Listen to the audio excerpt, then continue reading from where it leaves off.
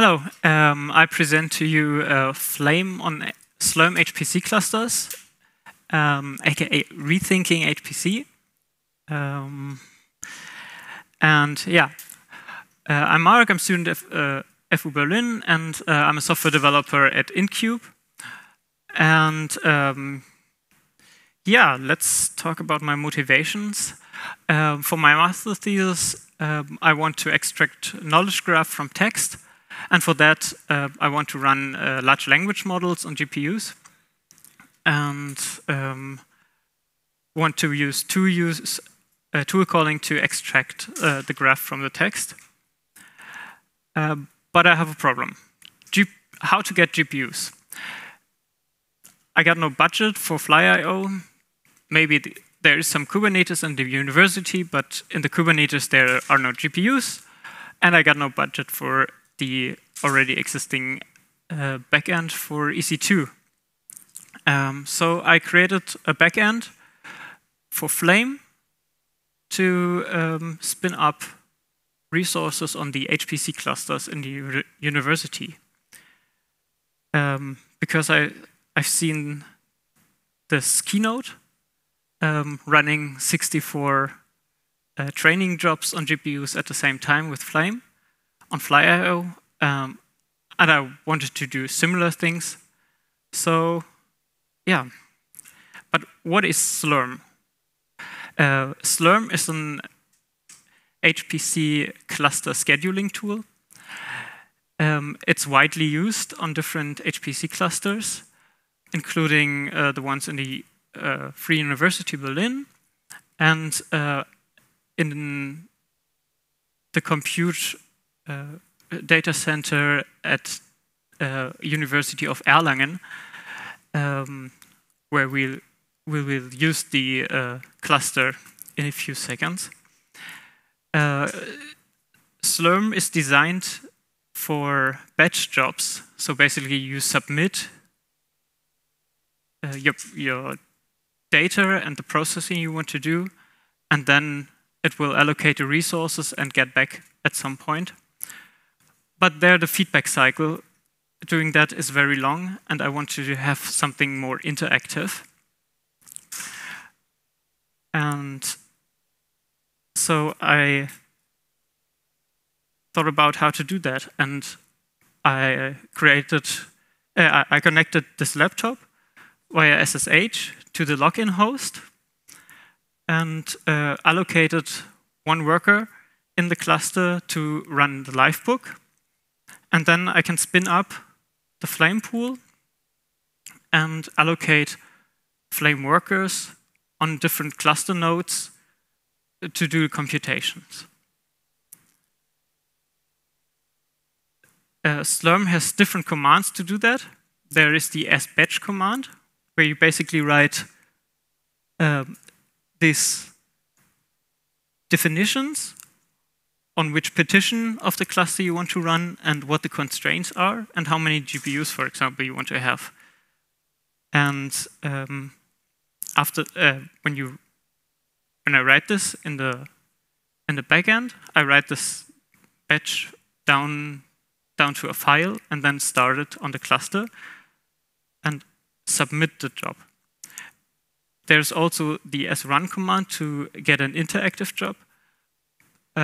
But it's easier to just spin it up and get the process ID, the ID of the job back. So then, for example, kill the batch job again if the connection to the cluster didn't work, something else went wrong. For later, I will have a look into also using srun to do that. So how do we define a Flame pool on an HPC cluster? We have to do some additional configurations. For example, the extract directory needs to be on a path that is big enough and is cleaned up afterwards. And then we basically have to write down here in this backend the definition that we saw earlier, what we try to allocate, and for how long we want to allocate it. And when we've done that, we can just use the flame call as on any other flame system.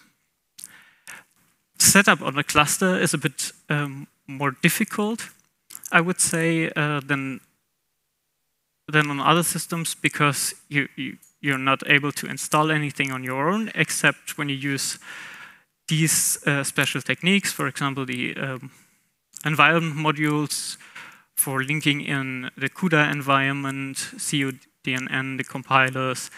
And then I used Conda, which is a Python tool, basically, a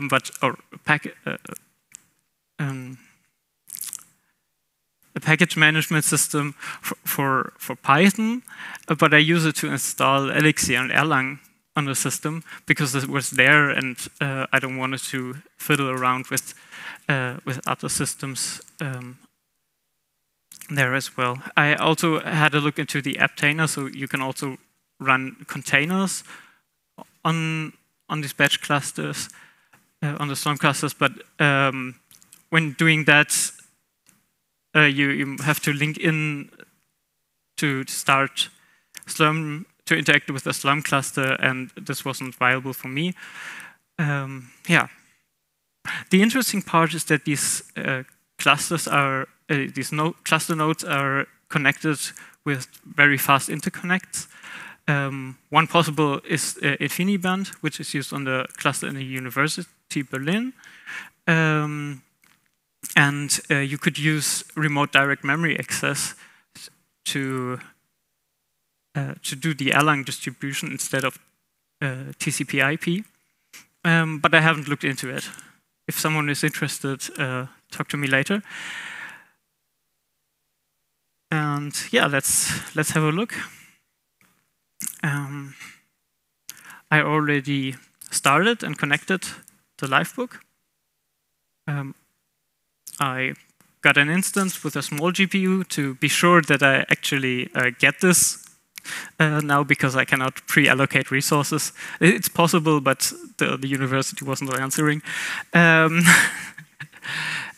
So then, just as an example, I load an embedding model and some legal data from German law, and then I create a graph to display what we already processed, and now we can start that.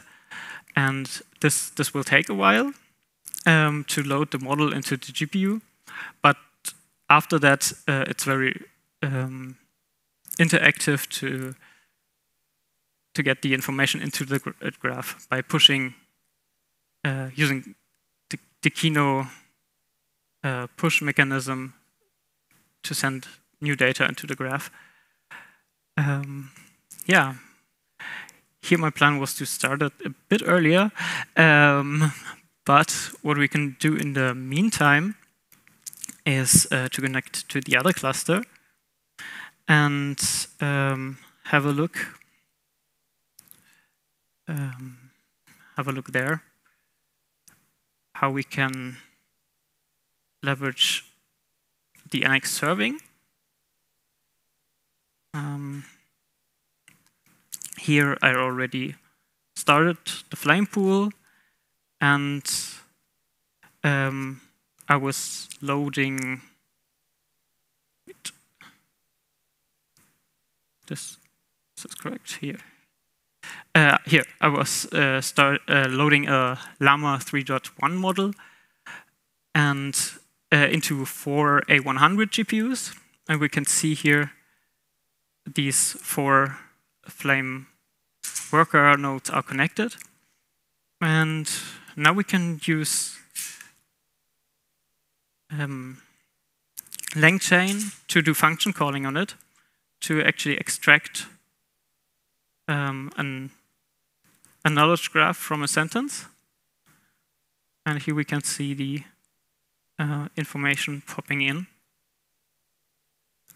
And just for this one inference, it's not that interesting, but we can also do lots of more data and compute it on a little bit bigger text and do that. So, yeah, it just works. And yeah, now we can have a look what's happening here. Maybe I have to disconnect this one again, because somehow 2 Livebooks on localhost were not working that good. So, still not started. Okay, yeah, these smaller GPUs here that I allocated take a while to load the model in and start, but it should be visible within the next few seconds. I was very, very fast. Let's have a look into how tool calling is implemented with Langchain. So what you have to do to get the model to call tools is you have to use the right templates for your prompts to hand over the information about what functions are callable and which parameters you have to give. The model has to give to actually call a function. And this is the JSON tool calling of Llama 3.1 that is merged into Langchain, so you can also use it.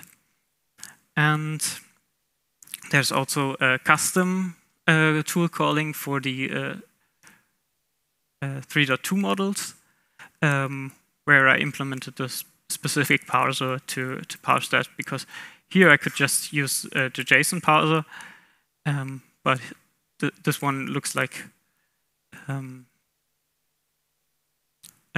Python code or something, and I had to create a parser for that. So let's have a look. Here we can see data popping in. What I do here now is just for example purposes, create a vector embedding for chunks of texts distributed over 4 GPU nodes. Yeah. Yeah, that's it. It works. You can use it. And if you have any problems, you find me on the Erlang ecosystem Slack channel. Slack.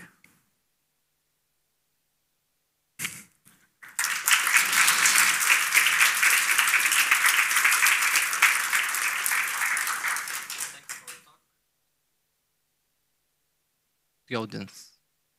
No questions. Let's check line.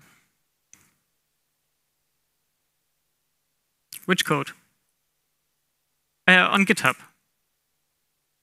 I think you can find it here.